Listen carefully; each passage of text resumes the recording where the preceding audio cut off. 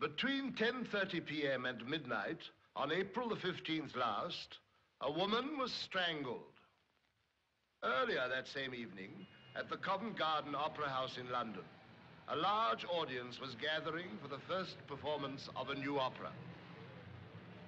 These two facts are not entirely unconnected, for the murdered woman and the man who is now accused of her murder were both in the theater that night.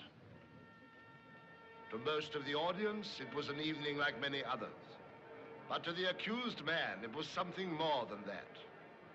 Very much more than that. Nicholas Talbot was an ambitious man, but for many years, fortune had eluded him. When he married a promising young opera singer and became her business manager, he believed that at last he had set his foot on the ladder to success. Why do you have to change everything at the last moment? If Giuseppe doesn't shut up, I shall scream. Nick, why didn't you come before? Where have you been? Counting the tiaras, darling. Good evening, Signor Perrone. Good evening, Mr. Talbot. I am telling her, if you leave it to me, everything will be all right. Now, the overture starts in 2 minutes, so if you will forgive me... Good luck, Signor Perrone. Thank you, Mr. Talbot. Lady Pratt's here. Remember her at Cannes? Magnificent bust, blazing with jewels. Nick, I've had nerves before, but never like this. Nonsense. You're always like this until you start But to sing. tonight, it's so very important to us. If I flop this time... Why should you flop this time? Because it's my first time in London, because I'm terrified, because I've forgotten everything. I expect I'll sing Butterfly by mistake. Nick, put your arms around me very tight and tell me I shan't sing Butterfly by mistake. Well, Lady Pratt wouldn't notice if you did. She might stop talking just long enough to ask why you went in a Japanese costume, but that's about all. What about the critics? Oh, it'd take more than that to get them out of the bar. It's the aria that worries me. Perrone keeps altering the tempo. Now, has Perrone ever let you down? No, never, bless him. Very well, then. 3 minutes, please, Miss Shelley. Now for it. Off you go and keep your fingers crossed. Wait a minute. Nick, I thought you'd forgotten. All right now? Yes, I'm all right. Sure? Sure.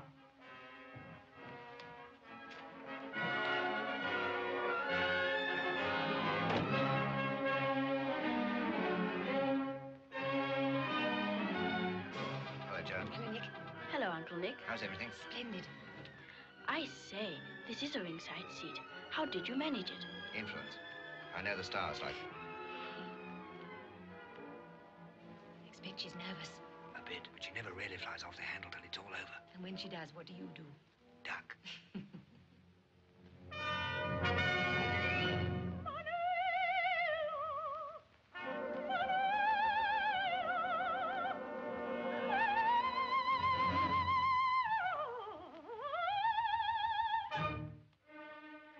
It so happened that I was in the audience that night. Little did I realize then how closely I was later to be associated with the tragic events that were to follow.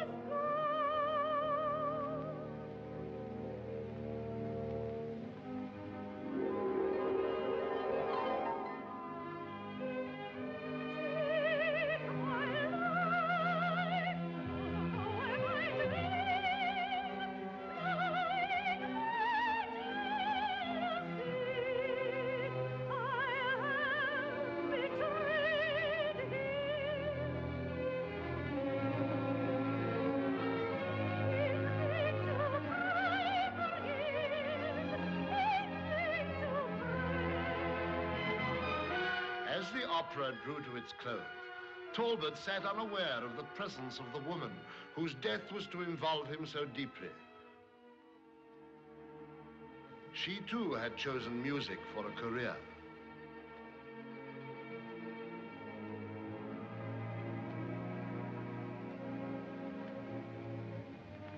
I saw him at the court when he was tried. The sentence passed, his fate was dead. When suddenly the love within him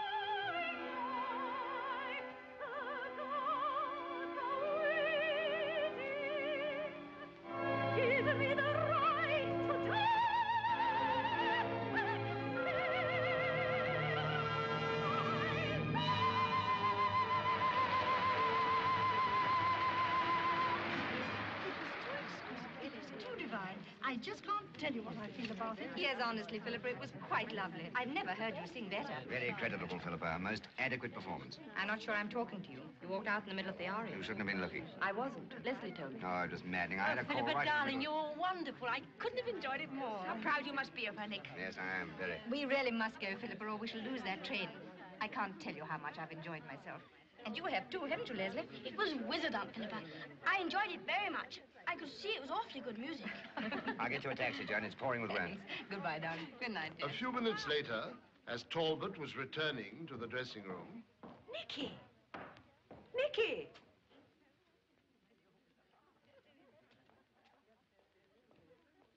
Nicky, I do believe you were going to cut me dead. No, I wasn't. I just didn't recognize it. Have I changed all that much? No, not a bit, but after all, it's a long time. Yes, it is, isn't it? What are you doing here? Playing in the orchestra. I didn't see you at rehearsals. No, somebody went down with flu. I got the job at the last moment. What were you doing at rehearsals? Shifting scenery. Nicky, not really. And that's a joke, I suppose. What are you doing here? And just at the moment, I'm waiting for Philippa. Philippa Shelley. Oh, She's my wife, you know. no, I didn't know. You've gone up in the world. But you were always lucky. Yes, I have been lucky. I hope things have been good for you, too. Me? I've had one smack in the eye after another. Oh, I'm sorry. But you don't want to hear about it, naturally. Hard luck stories are always boring. Oh, not at all. If there's anything I could do... There's a lot you could do if you want to. Couldn't we meet somewhere? I've got so much to tell you. If I gave you my address, would you look me up? Well, I'll try.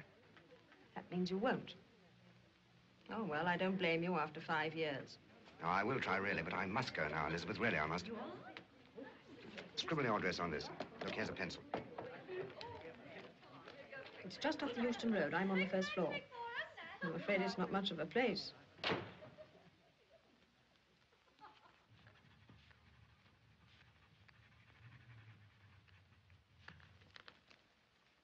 Nicky, I need you badly. You will come, won't you? Yes, why don't we all have lunch somewhere? It's lovely. Well, here you are. Wondered where you'd got to. I'm sorry, darling. I ran into an old friend. Good night, Philippa. Good night. Good night, Nick. Good night. Elizabeth, may I introduce you to my wife, or have you met already? No, we haven't met. How do you do, Miss? Rusman, Elizabeth Rusman. How do you do, Miss Shelley? I had no idea you were Nicky's wife. Do you mind if I drag him away? You will excuse us, won't you, Elizabeth? Yes, of course. Good night, Miss Shelley. I'm glad to have met you. I'm glad to have met you.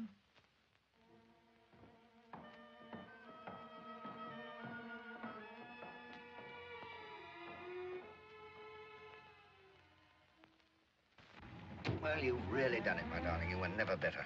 Yes, it all went off wonderfully well, didn't it? She's rather attractive, isn't she? Who? Elizabeth. Nicky. Oh, yes, in a way. I snooped round the bar in the interval. Everyone was raving about you. She must have been one of your early conquests. So early, I've forgotten all about her. Was that why you were taking her address? No, I didn't want her address. I couldn't very well refuse it, could I? Now, how about dropping the subject? I'm sorry you find it so embarrassing. Not in the least embarrassing. Merely idiotic. Never knew you had such a jealous nature. I never knew you had such a past. As far as I'm concerned, Elizabeth Rusman's dead and buried. The whole thing finished years ago. Then there was a thing. Well, I never led you to suppose you were the first woman in my life. You married me with your eyes open, you know. Perhaps it'll be as well if I keep them open. You'll imagine far more than you see. Pour me out a nice large drink. I deserve it. I didn't need it so badly myself. I'd give you the entire bottle. I'll bring them in there.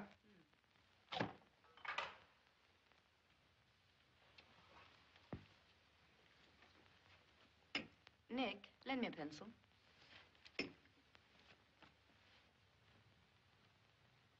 Funny. Should be here. I seem to have lost it. Perhaps Elizabeth Rusman still got it. How right you are. Yes, well, here's to your success this evening. And yours. How long did you know her? Oh, Elizabeth? Oh, about 3 months. Only 3 months. Anything strange in that? No. Only seems a very short time for such a violent love affair. Does it? No, I don't think so. Anyway, it wasn't particularly violent. Just one of those low-spirited little affairs that drag on and on, I suppose. It didn't drag on. Didn't it? Yet after 5 years, you had to rush out in the middle of the last act just because you'd seen her. Even if I had seen her, what good would it have done me to rush out, as you call it, when she was busy fiddling away in the orchestra? That's what I'm wondering. I tell you, I went out on business. Business? Yes, business. Couldn't it have waited? What? I said, couldn't it have waited? No, it couldn't. Did she send you a note or something? Now, listen, Philippa, I know it's only reaction. You get these queen wasp fits after a big strain, but will you please put me on the carpet for something else and lay off this topic because I don't like it? I see you don't like it. I can't think why if it's all supposed to be over. Well, of course it's over, but that sort of meeting's always embarrassing. Is it? I would have thought you would have found out some sort of technique for it by now. You any good at mathematics? No, why? I've been working it out. We've been back in England 3 weeks. If we meet one discarded mistress every 3 weeks, that'll work out nearly 20 a year, won't it? There are times, Philippa, when you're extremely irritating. No wonder you arrange those foreign tours. For the love of heaven, shut up!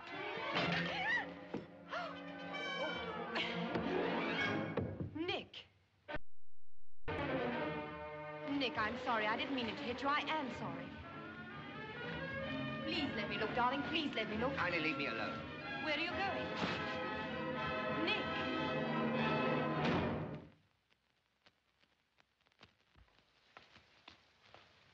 Nicholas Talbot and his wife are the only two people who know for certain the truth of what happened in their flat that night. Did that quarrel take place or not? Husband and wife have both at various times told different stories. But the Crown is not so much concerned with what happened then as with what happened later. It will set before you the chain of events, the sinister accumulation of small but indisputable facts which form the sum of the evidence against the man standing in that dock. Nicholas Talbot is charged with murder, and I shall invite you to come to the conclusion, upon the evidence to be given, that he is guilty of murder. At 10:15 on April the 15th, he returned to his apartment accompanied by his wife. 20 minutes later, he was seen leaving the building again, this time alone. It is the Crown's submission that the accused, when he left his home, proceeded immediately to Rathland Mansions, the lodgings of Elizabeth Rusman.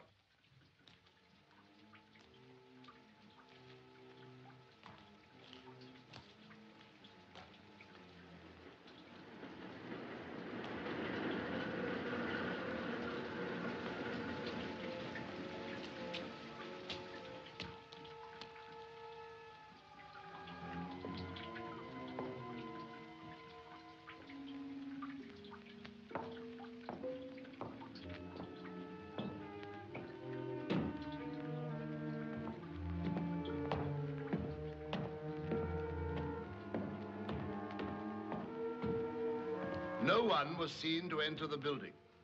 The landlady had gone to the pictures. Her husband, George Grieve, had stayed in until 10:30, then he too went out.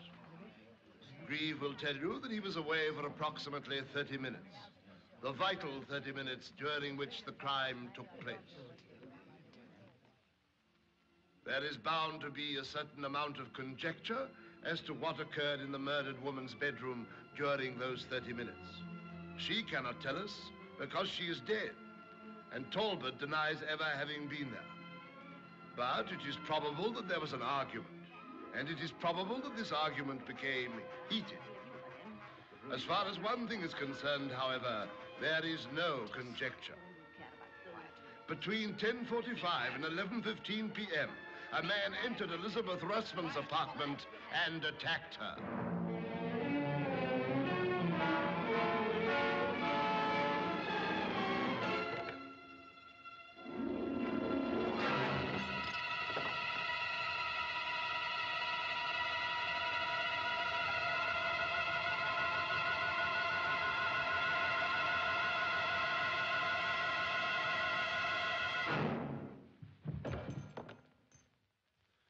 In the submission of the Crown, that man was Nicholas Talbot.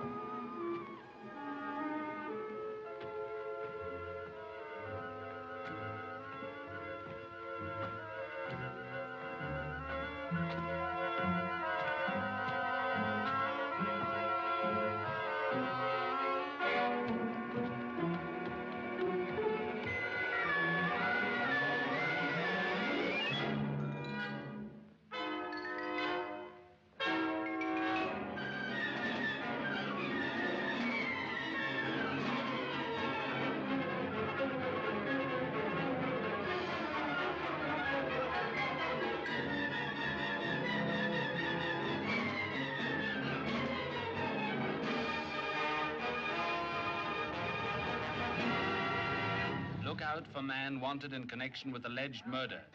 Seen leaving 216 Rathlen Mansions at approximately 23:05 hours. Dressed in brown Trilby hat and raincoat. May have injury to forehead.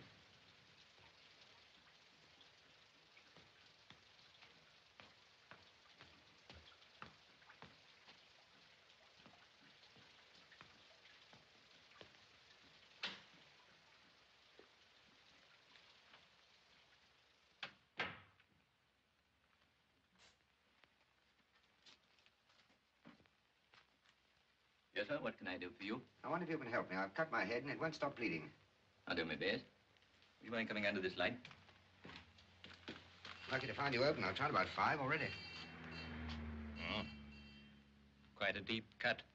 Have you fallen? Down some steps. Perfectly sober, too. I'm afraid this will need a couple of stitches. Bit beyond me.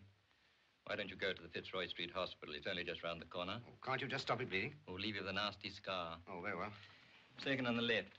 About 100 yards down. Thanks. You're welcome. Good night. Good night.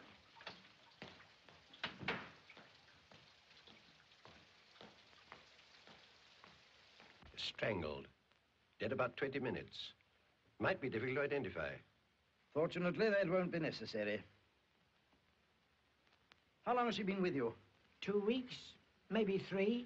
The old woman would know. This man you saw coming down the stairs, you say he was wearing a soft hat and a raincoat. Would you recognize him again? Well, I didn't see his face all that plain, but I think I'd know him again. Well, couldn't you see what sort of injury? Was it a scratch, a cut, a broken I tell you, I bruise? didn't see it. How could I see it when he kept his handkerchief before it all the time? Is there a telephone in the house? There's one next door. Slip next door and phone that description to the station. Have it circulated to all hospitals and chemists in the area. Yes, sir. And tell them to send up the photographers and a couple more men. Yes, sir. Thanks.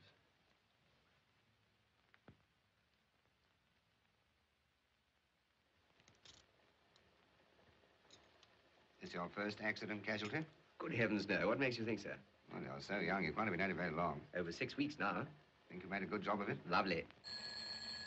I couldn't have done better than this if I got my fellowship. It's the prettiest job as ever I saw. No glass in the wound, by the way. How did it happen, you say? Taxi skidded and hit a lamp standard. It's lucky you didn't overturn. I was in a little MG Sports once on the Brighton Road. We were taking a corner at about 68 when a tire burst. You're wanted on the phone. Who, me? Well, you're in charge, aren't you? Who wants me? Is it a lady? They didn't say. Well, anyway, we skidded twice round, went through a gate and ran into a cow. Of course, that stopped us dead. It was as pretty a piece of driving as ever I saw. Excuse me. What happened to the cow? Oh, the farmer was insured. Is that the doctor in charge? This is Fitzroy Lane Police Station. We're circulating a description of a man suffering from a head injury to the left temple. Height about 5'10", well-built, probably under 40, wearing brown Trilby hat and raincoat. What? You've a man there now? Oh, good. Hold the line a minute, please.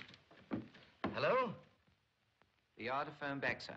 There's a man answering to that description being treated at the Fitzroy Street Hospital now. They've got the doctor holding on. Tell them to ask the doctor to keep the man there as long as possible. I'll come round at once. Right. Keep him here? How? Yes, I know, but... Well, if you say so, but tell him to hurry. Yes, all right. Goodbye.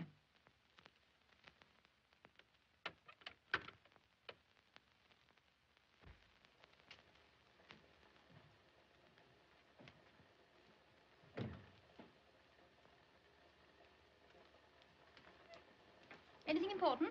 Huh? Oh, no, nothing very much. Now, let me see. Where was I? You just killed a cow, and if you don't mind, I'll be getting along. Just a minute. I think I ought to take just one more look, don't you? Let me see. Well, just coming through there a bit. I think I better put a little more wool on, just to keep it quite dry. Give me another bit of plaster, nurse. But don't you think... Give me another bit of plaster. Don't forget, I want to get my hat on. Well, the best thing you can do is to go straight home in a taxi. No, I'll walk. It's stopped raining. Oh, no, you shouldn't do that. I'll phone for a taxi. Well, thanks all the same. I'd like to get some air.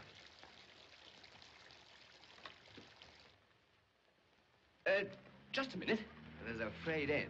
I'll cut it off for you. Do I pay for this? No, thanks. We're a free hospital. There's a box at the gate if you feel inclined. Oh, right. Thanks. Another casualty?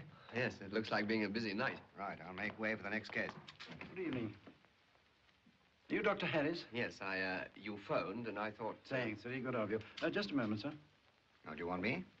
We're checking up on accident cases. Can you give us a few details of what happened? You have been in a car crash, haven't you? Only a slight one, nothing to bother about. Was it a taxi? Yes. I see you've been hurt, though. It was the glass. Where did this happen, Mr. Talbot? Mr. Talbot. Oh, not far from here, near the Euston Road. Was it reported to the police? Well, I really couldn't tell you. I expect it was. Just a moment. Were you going home when the accident occurred? Does it matter? It does, rather. Well, yes, I was. Where had you been? I don't find this very funny. Have you any reason for questioning me? As a matter of fact, we have. You ever seen this before? Looks like a photograph of me. Doctor, would you and Sister mind leaving us a moment? No, of course not. Thank you.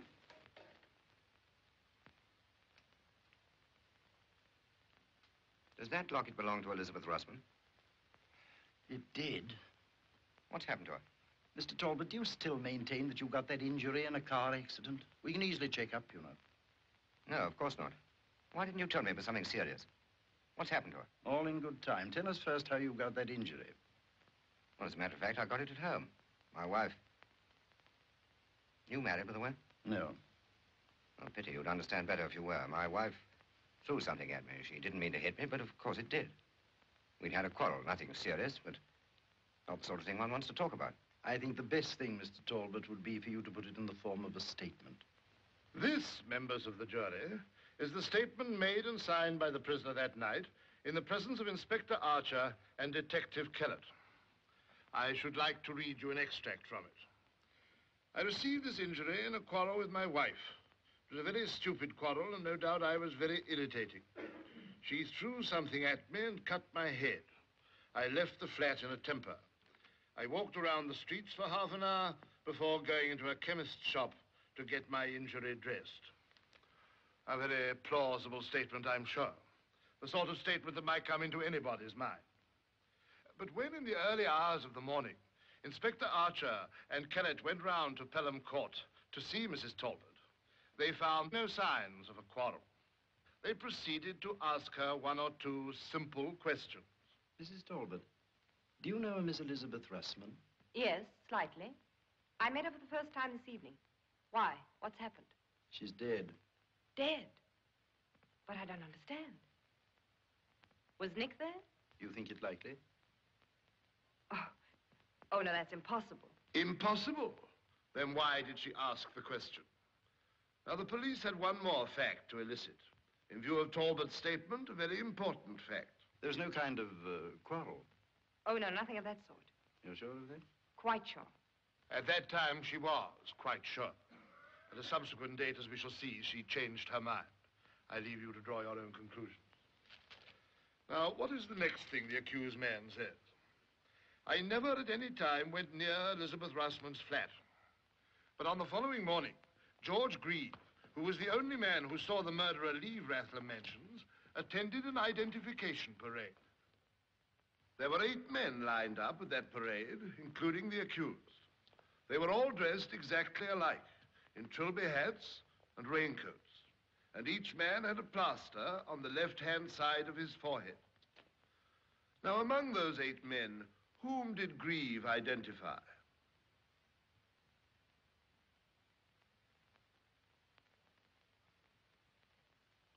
He identified Nicholas Talbot.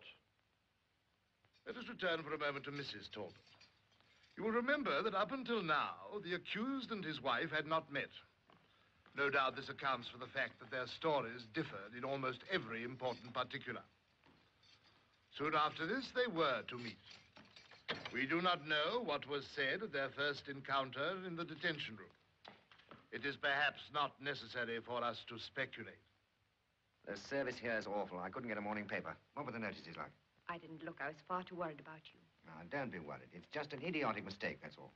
But to make matters worse, some fellows now identified me as the man. But that's impossible. How could he? I must have a criminal look, I suppose. Anyway, it's time we had a lawyer. That's what I thought. I got Frobisher outside. Good for you. After you left last night, I felt so ashamed. So did I. By the time I'd had my head sewn up, I knew it was just your way of letting off steam. I ought to have laughed you out of it. You know I didn't mean that thing to hit you. Of course you didn't. That's why I did. And I wasn't really in the least bit jealous about Elizabeth. I didn't suppose for a moment that you left the box because of her. It was Casey calling about your autumn tour in the States. He's fixed it for October. That makes me feel very small. Now, listen, my darling. Last night was yesterday. And no good can come of crying about it. If I'd told you about Casey yesterday, this would never have happened. So we're both to blame. Now, you go and get Frobisher. And don't worry. Sooner or later, they're bound to pick up the man who really did it.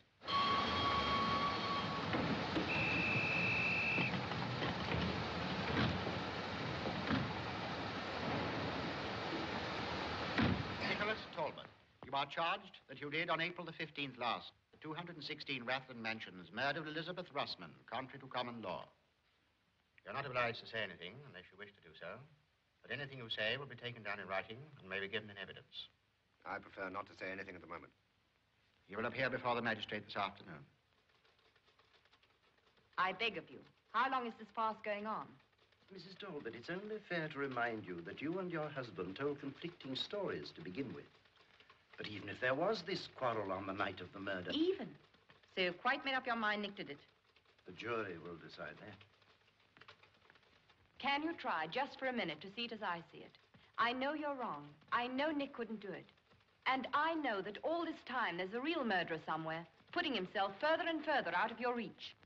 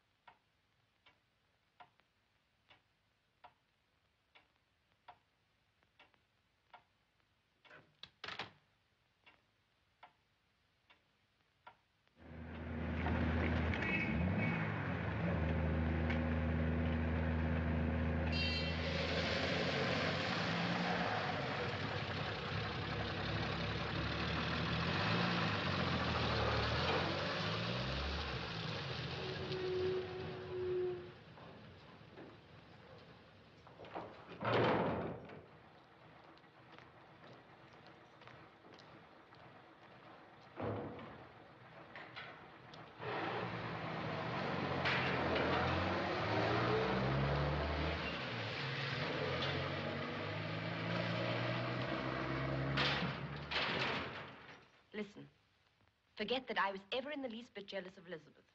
Tell me over again everything you can remember about her. Darling, I have told you. I've got good reason for asking you, Nick. Until she turned up in London recently, no one seems to have seen her for 3 years. Even the police don't know where she's been. It's terribly important to us to trace those 3 years. Don't you see that your life may depend on it? Don't you think I'd help you if I could? The police haven't even got a photograph. You haven't got one, have you, Nick? No. I did have a snap, but I tore it up years ago. She may have been living under a different name. But if there was a photograph and they published it in the papers, somebody would be sure to recognize her. Did she ever tell you her plans? Don't think she did. Or her friends? Don't think she had any. None that I knew of, anyway. I'm determined, whatever happens, to find a photograph. And I'm determined to find out where she's been. You must know something about her, Nick. Think. Try to think. Anything. She might have gone back to Holland. Holland? Yes, she was Dutch. At least her mother was Dutch. Nick, I'm going to Holland. I'm going to try and find her mother.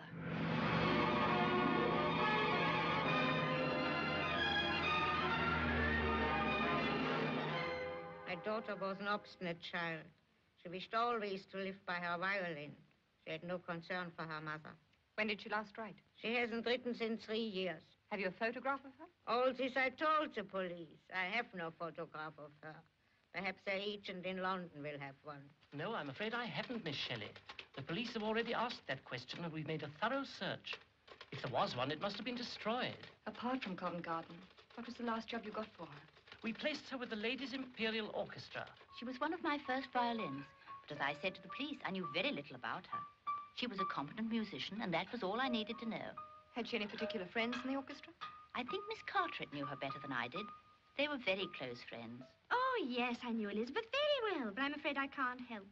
As I told the police, she was such a funny girl. She never talked about herself. Mrs. Langridge, our landlady at the time, used to say... One of them quiet ones she was. Kept herself to herself. As I said to the copper, still waters run deep. There was a fellow used to come and see her. Now, what was his name?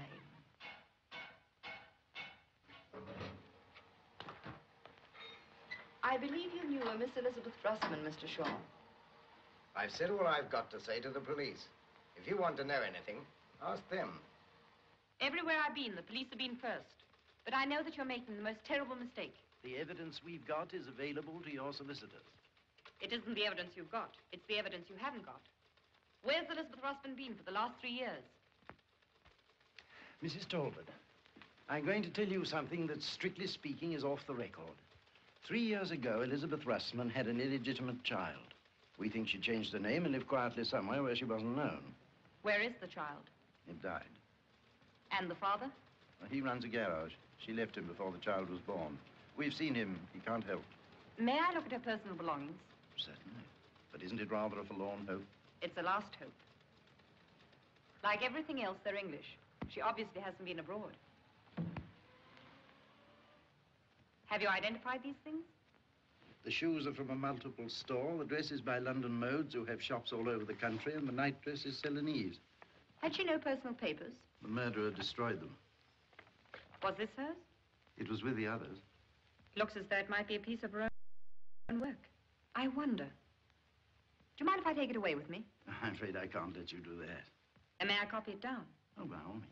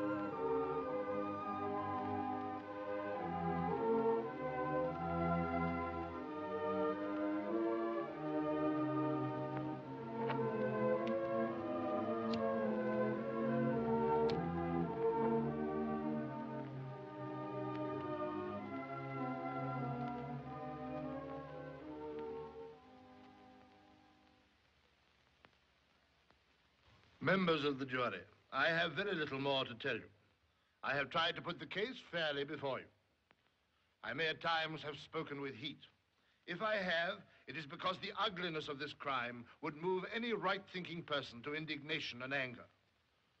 During all my years of practice at the criminal bar, I have seldom known a crime so marked for its ferocity and violence. Deliberately and brutally, the murderer squeezed out the life of his victim with his bare hands. That done, deliberately he set fire to the body, burning the woman he had once loved as callously as he had killed her. Visualize the scene if you will.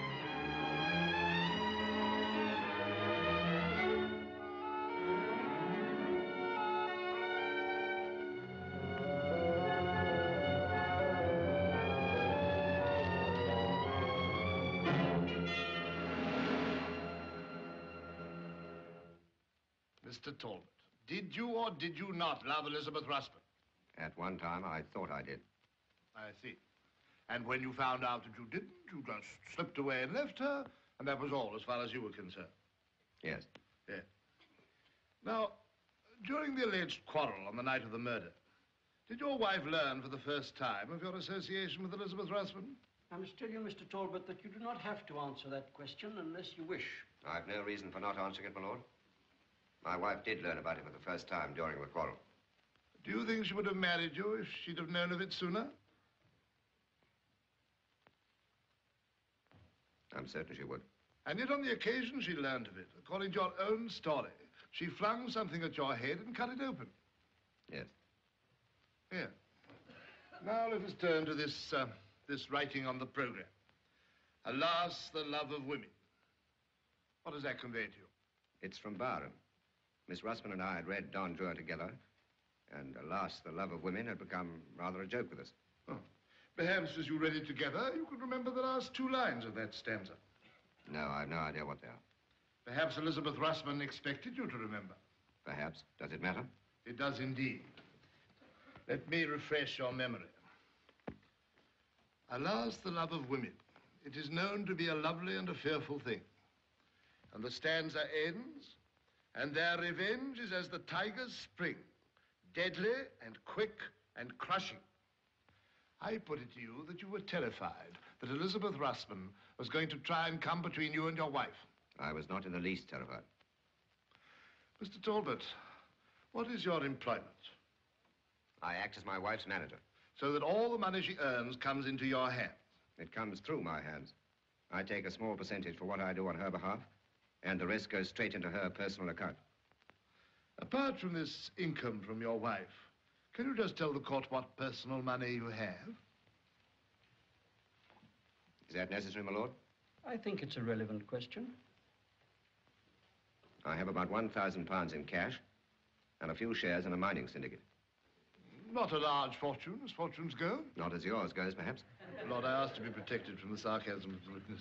You must answer the questions in a proper manner. Yes, my lord, if they are put in a proper manner. This attitude will not help you, Mr. Talbot. Before your marriage, did you have any regular employment? I did a variety of things. I see, a rolling stone. I often worked regularly and hard. But you made no money? I made no money. So that when you met your wife, your financial prospects were not as bright as hers? I didn't marry my wife for her money, if that's what you're suggesting. At that time, she had less than I did. But a big future? If properly managed, yes. But it was not assured. But it was assured on the night that Elizabeth Rusman suddenly appeared at Covent Garden. Yes, I'm glad to say it was. So that in the event of a breakup in your marriage, you stood to lose not merely your wife's affection, but her money as well. I was not interested in her money, and there was no question of a breakup.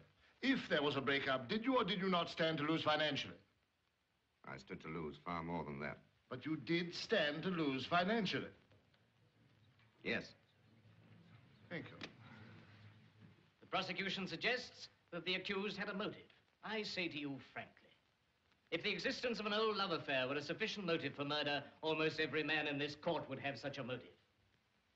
If you can bring yourselves to believe that such a man would commit a brutal murder for so flimsy a reason, can you also believe that he would be so careless as to advertise his injury near the scene of the crime? The prosecution asks us to believe that Talbot, hurt in the struggle, went at once to the nearest hospital and asked for his wound to be dressed. Look at him in the dock. Look at him closely. I ask you first if he looks like a murderer, and second, if he looks like a fool. Remember that on your decision depends a man's life. You and only you can decide if this man shall die, or if he shall return to the woman who believes, as I do, so confidently in his innocence. If new facts come to light about this case, as well they may, you, each one of you, will bear the responsibility of sending an innocent man to be hanged. I don't believe you will accept that responsibility. I believe that a verdict of not guilty is the only possible verdict you can return. The prosecution has never at any time suggested that the prisoner cold-bloodedly planned his crime. These things occur in heat and passion. And I submit to you When my learned friend suggested that you should ask yourselves whether the accused looked like a murderer, he's attempting to obscure the issue. Who knows what a murderer should look like? I ask you to confine yourselves not to appearances, but to facts. The prisoner had a motive, and a motive which, as my learned friend has pointed out to you, is one which will be widely understood. The prisoner is unable to furnish an alibi. He tells conflicting stories to account for his movements. He is identified by the only person who saw the murderer leave the apartment. His silver pencil is found lying near the dead woman's body. These are the facts, members of the jury. Facts. Short of an actual witnessing of the crime, what more could you have? Justice demands that you shall find Nicholas Talbot guilty. I think, Sir Alfred, that would be a suitable point at which to adjourn for the day. Yes, Your Lordship, please.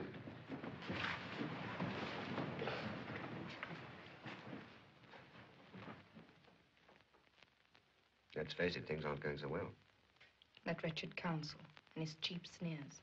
Cheap but effective. Oh, I don't think so. Really, I don't. No one's impressed by that sort of thing these days. Oh, Wells knows his juries. He's painted my past in the most lurid colors and planted firmly in their minds that I live off him. Well, there's the whole weekend for that to sink in. Then on Monday, he'll really go to town. But you don't live off me, Nick. You know you don't. I know you and I don't think of it like that. But they seem to twist everything, sir. Oh, darling, I felt that too. It's all so fantastic. It's not you they're talking about.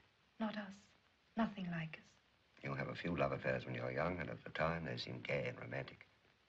But if one of them comes home to roost, it looks vulgar and tawdry. Everything looks tawdry in a court of law. No, darling. Not everything. I want you to promise me something.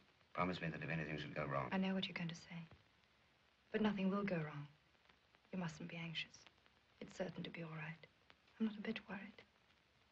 We're both of us horribly worried. Don't let's waste these few minutes pretending we're not. Everything here is unreal. We mustn't be. I know. These minutes are all that count. And they're so short. And getting shorter. Time's up, Mrs. Talbot. Joan sent her love. I'm spending the weekend with them. Next week we'll go down together. Of course we will. Goodbye, my love.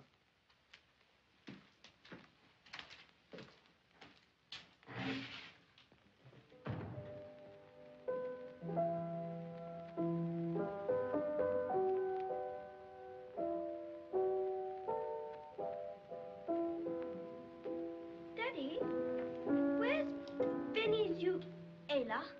Venezuela in South America. This is a funny postmark. Where's Puerto Rico, Dad? Shh, not too loud, darling. Daddy, where's Puerto Rico? In South America. Yes, but what part of South America? I thought you were good at geography. Get an atlas and look it up. I don't believe you know.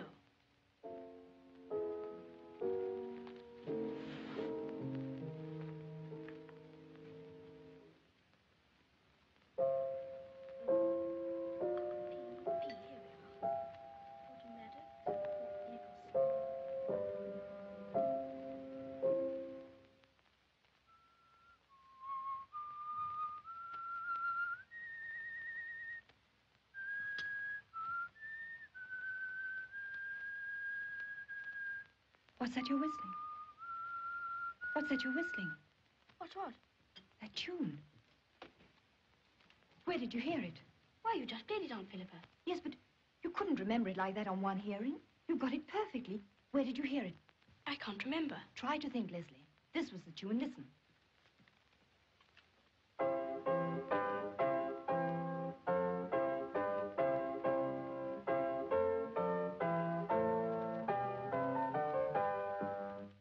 Leslie.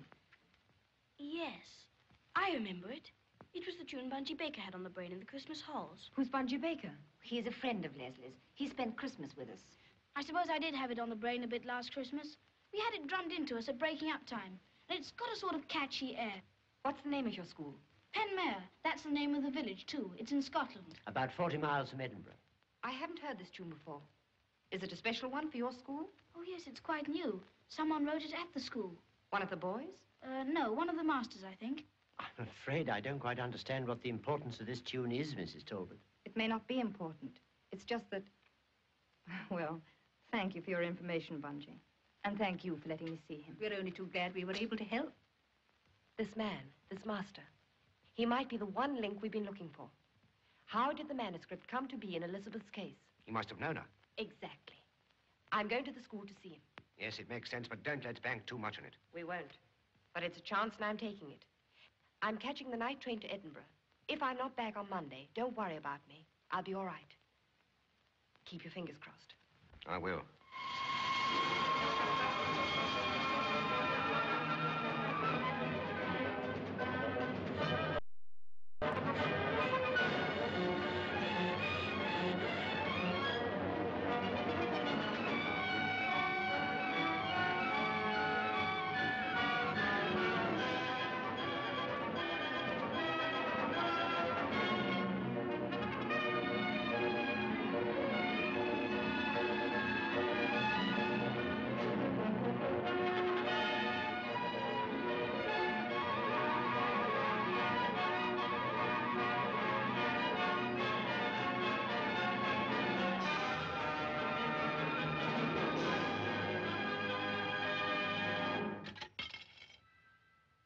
Hello?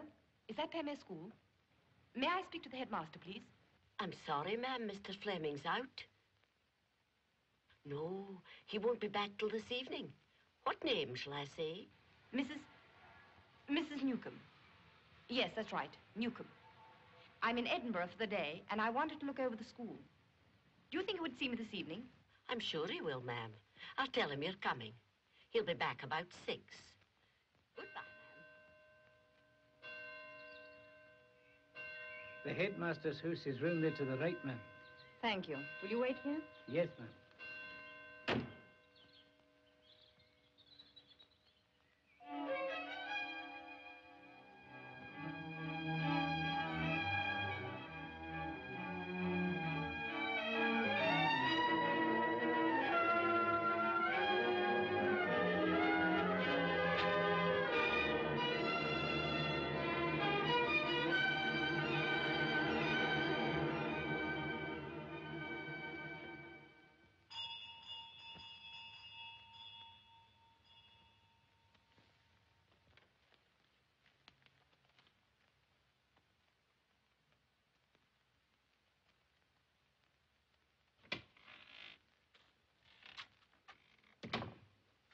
Excuse me, sir. That'll be Mrs. Newcomb now, I'm thinking, sir. Just a moment. I'll answer the door myself. Very good, sir. What did you say her name was? Mrs. Newcomb, sir. You sure it was Newcomb? Oh, I'm quite sure. I wrote it down. Mrs. Turnbull. Yes, sir. I shan't need you any more this evening. You can go. But your supper, sir? I'm going out tonight. I won't want any supper. Oh, very well, sir.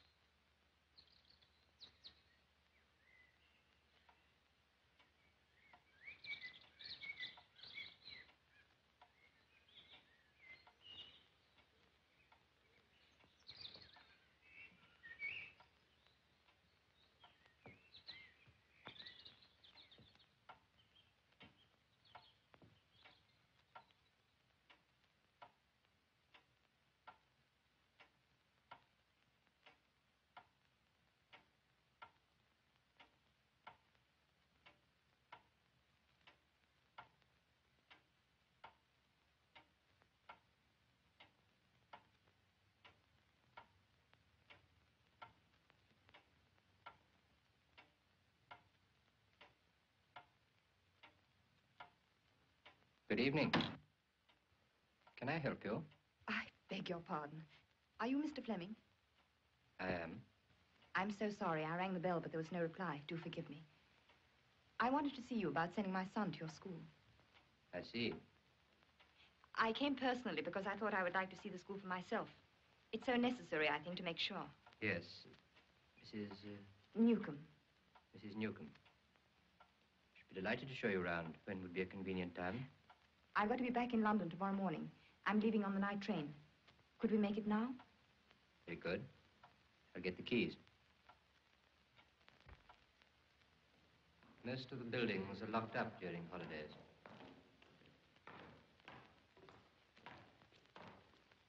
This is one of the junior classrooms.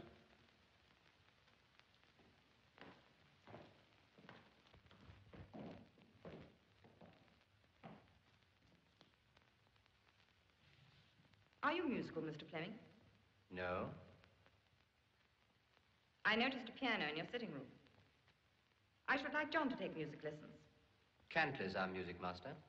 No doubt you saw his name in the prospectus. No, I haven't had a prospectus. I came to Edinburgh on a family matter, and I thought I'd like to call while I was near. I see.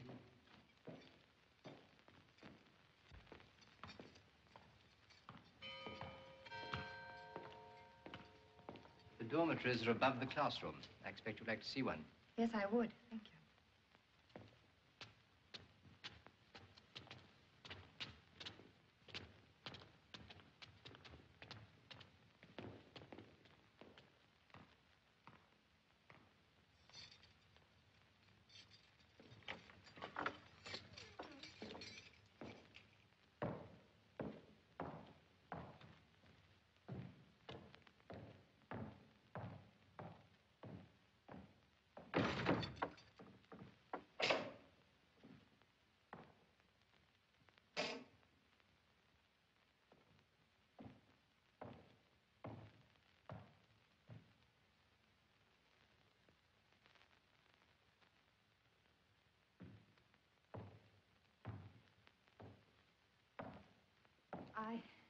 I expect the masters are all away during the holidays.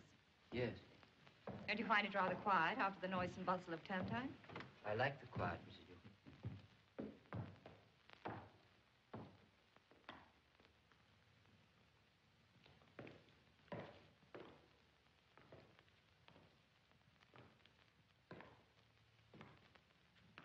Are you looking for someone you know? The Henry Baker's boy, Benjamin. It was really through them that I found out about the school. You'll find him in that group over there. Oh, yes, there he is. Is that your wife? No. That's the matron. You are married, aren't you? My wife is abroad at the moment. I shall look forward to meeting her. Is she in any of the school groups? No. There seems to be 1 year missing. The negative was damaged that year. No photograph was issued. I see. I should like you to see the chapel before you go.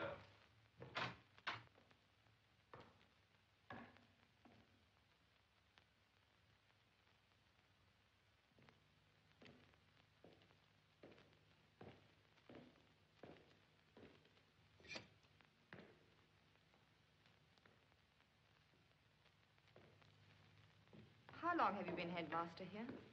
5 years. But I'm leaving at the end of next year. I'm sorry. I shall be sorry, too, in a way. It wasn't really a very good school when I came. It's been a great pleasure watching it grow. But I've been offered the headmastership of Lovell's College. It's a great opportunity. You like your work?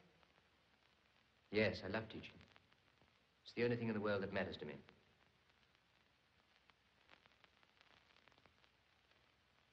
May I try the organ? Oh, by all means. Thank you. You'll find the switch on the right-hand side.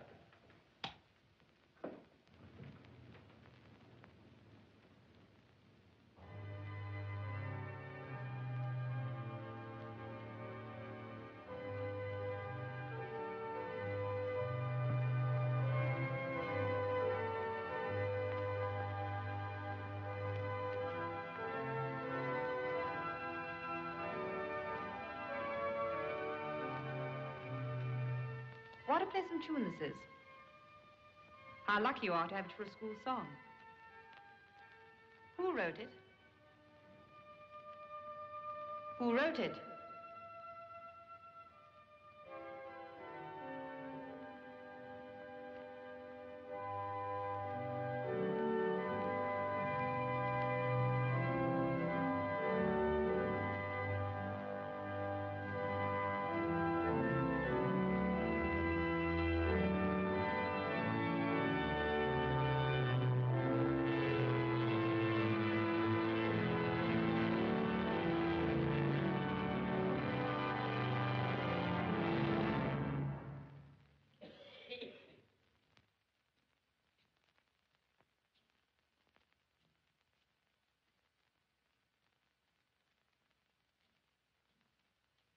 The song is based on an old Dutch folk tune. Dutch? Then how did you... It makes a very good school song, I think. Don't you? Yes, very. Well, I better be going, or else I shall miss that train. Of course. Thank you very much for giving me so much of your time. I'm glad I've been able to help.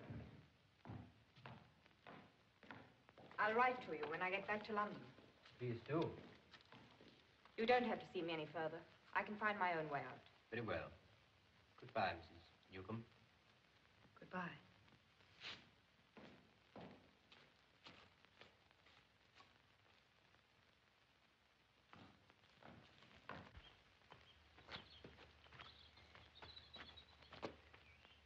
Do you happen to know who takes the school photographs?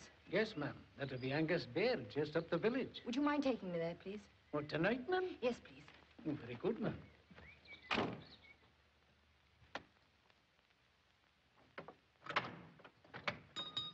Mr. Baird? Aye.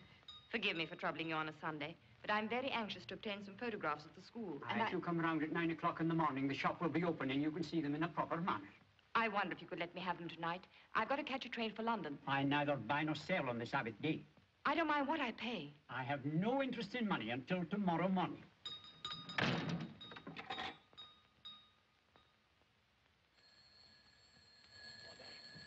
It's 6, am I never to get a moment's peace? Hello? Hello? Oh, good evening, sir.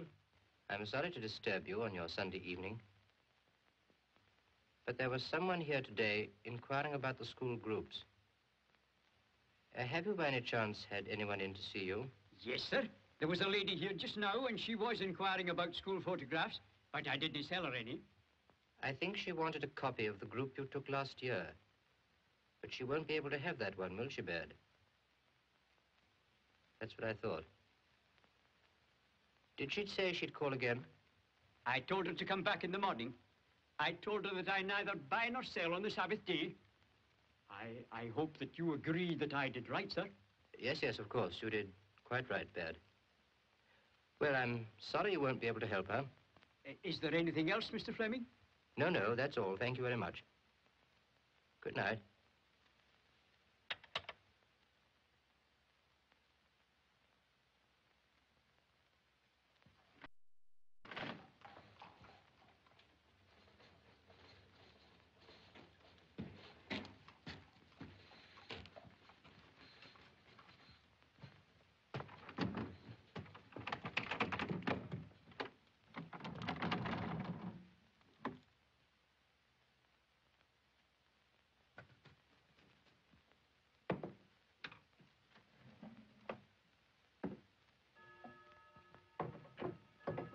Annie, it's 9 o'clock.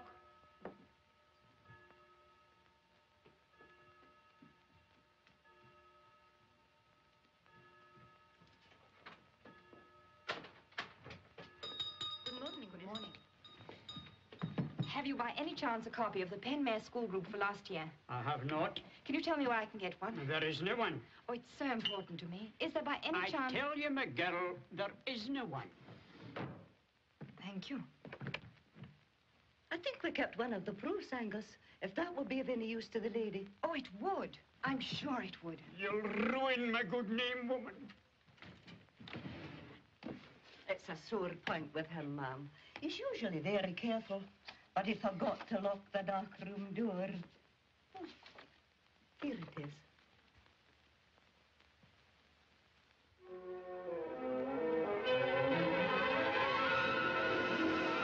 This is exactly what I want. I can't thank you enough. May I take it? Certainly, ma'am. How much do I owe you? Oh, we wouldn't charge you for that, ma'am. Annie, that'll be ½ a crown. Well, goodbye. And once again, thank you very much. I'm sure you're very welcome, ma'am. Goodbye.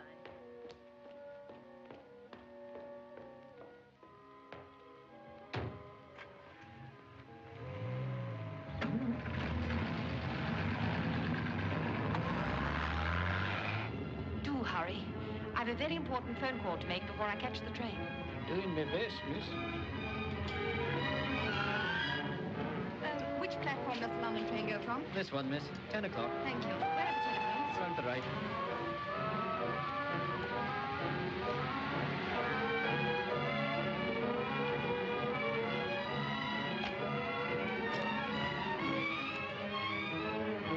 Hello? I want trunks, please. Thank you.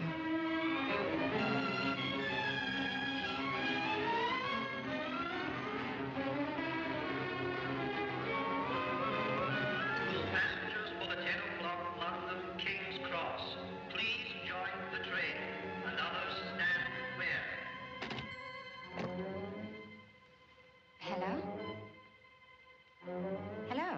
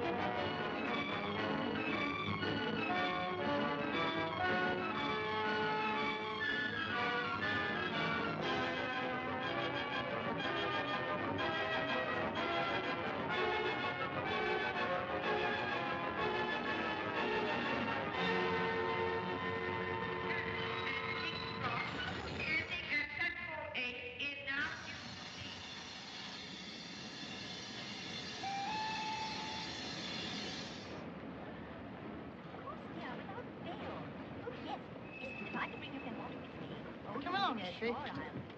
It's no good you trying that one, Dax. Why not? Out of order. Ages since I've seen you, and I just can't wait to have a lovely, long chat. What did you say, dear? Oh, Doris Taylor. Oh, yes, yes, I heard about it. Isn't it dreadful? It seems only last week. Thank you. Have your London evening paper, please. Sorry. A local one?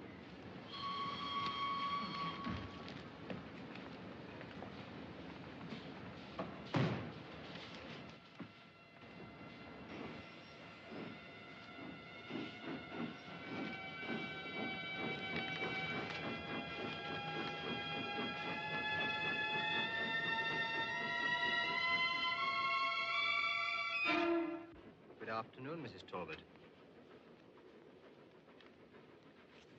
What made you think I wouldn't recognize you? How did you trace her? How did you trace her? A school song. It was in our music case. What are you going to do?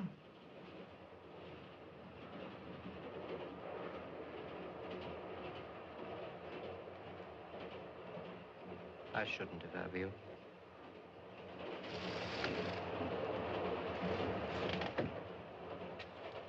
I've been to inquire if they serve teas in the train.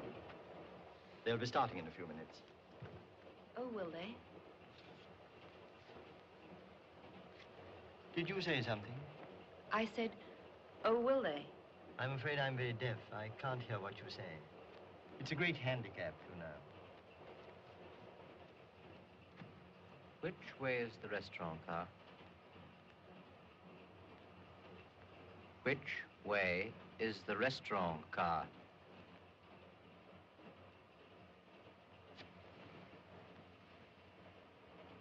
What are you going to do? You killed her, didn't you? Yes, I killed her. Why? I killed her because if I hadn't, she would have destroyed the only thing I have left in life. The only thing I care about. My work. You see, she was going to divorce me for cruelty. Not because I'd been cruel, but because she hated me. She only married me because she knew she couldn't get your husband. She was still in love with him. Perhaps that will help you to understand why I don't care what happens to him. Divorce for cruelty would have finished me. She knew that. She wanted to finish me. And so you made up your mind to strangle her? No. I didn't intend to kill her. I went there that evening to reason with her. But I have a dangerous temper. She knew that. She knew my weakness. She kept at it like someone drilling on a nerve. I can see her now. I'll never forget him. I saw him tonight. I'm going to see him again. I'm going to get him back. His marriage won't last. He'll get sick of playing second fiddle to her, and I shall be free of you by then. It would ruin me. Serve you right if it does. I shan't mind. I know it's got to finish, but it could be done decently. Decently. That's all you care about, the little tin god with his wonderful gift for teaching. Be careful, Elizabeth. His wife divorces headmaster for cruelty. What would the parents say to that? Be careful, Elizabeth. Your high moral standards. Getting letters from people all over the place thanking you for turning their sons into prigs and hypocrites like yourself. Be quiet. Those letters to see you lapping them up. Be you quiet. won't pay any more, and you won't get that job at Lovell's. Be quiet, By the time I tell I'm you. done with Be the quiet. Talk, no school on earth will have you.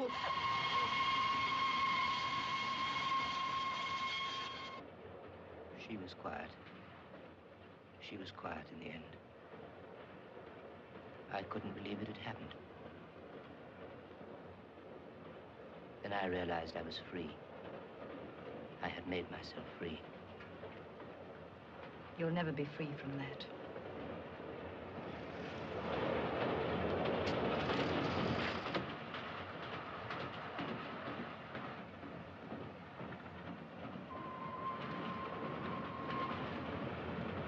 I should like that photograph, Mrs. Talbot. What photograph? The one you bought in Penmare this morning. I posted it to Scotland Yard.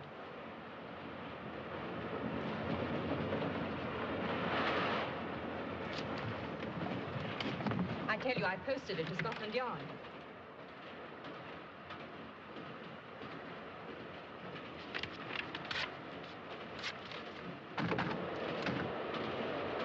What difference does it make? You can't escape from what you did. I had done so until you came.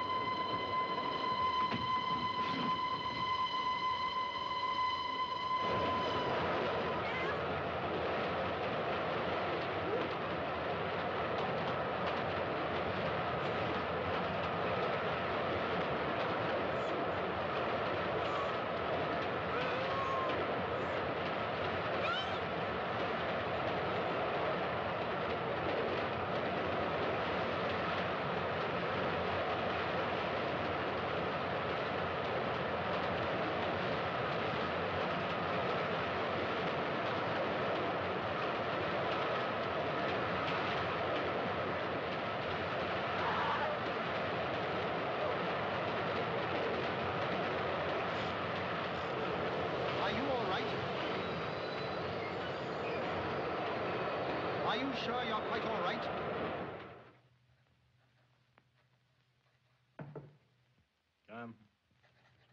Mrs. Talbot, sir. Good. I wanted to see you, Mrs. Talbot. Sit down. Please, Inspector, I must tell you what's happened. I won't keep you a moment.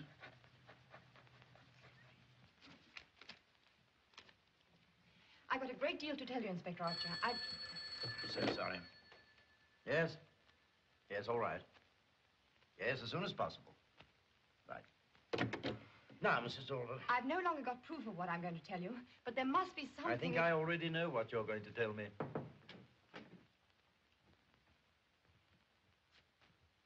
This is what I've been waiting for. Let me introduce Detective Sergeant Hawkins. Detective? Yes, Mrs. Talbot. This is Fleming's confession. Made to you in my hearing on the train. It's all we needed. Get me the Central Criminal Court quickly. I want to get a message through to the clerk of the court.